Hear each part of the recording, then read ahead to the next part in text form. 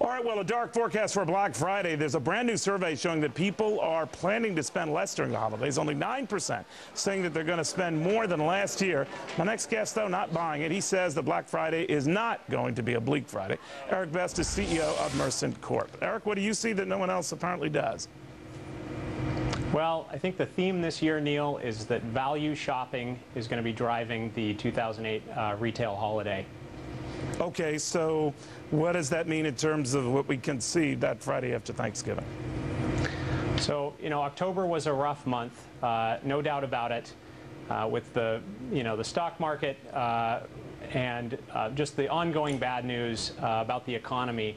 What we're seeing, though, is that there is a silver lining, particularly for consumers and for those retailers that can dig deep, and get through this period of time on the basis of their margins and on their operational efficiencies. All right, so that benefits the low-cost guys, right? The Costco's, the Best Buys, those ones, because they're the ones warning that we're not so sure it will be that way.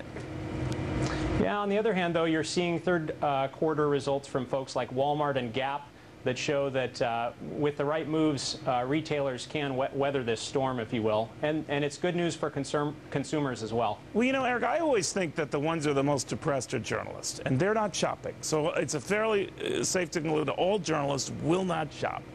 I'm not sure about everyone else. I'm not sure they share that dire view. What do you think? Well, Mercent is in the business of helping retailers sell their products through partnerships with Amazon.com and eBay and other online destinations. And what we're seeing is that retail transaction volumes are consistent with the NRF's predictions from mid-year of 14 to 15% year-over-year online growth. Now, that doesn't necessarily speak for the whole retail industry, but it's certainly good news. It's a bright spot, if you will, in the retail economy. And when we look at what this means for consumers, you don't have to pay full price this season. Coupons are prevalent. Certainly retailers are promoting early sales pricing. If you're shopping online, you're not paying tax, with the exception of a few states now, and so on. And so on. And, processed meat's always big, every holiday. Eric Best, thank you very much. Good seeing you.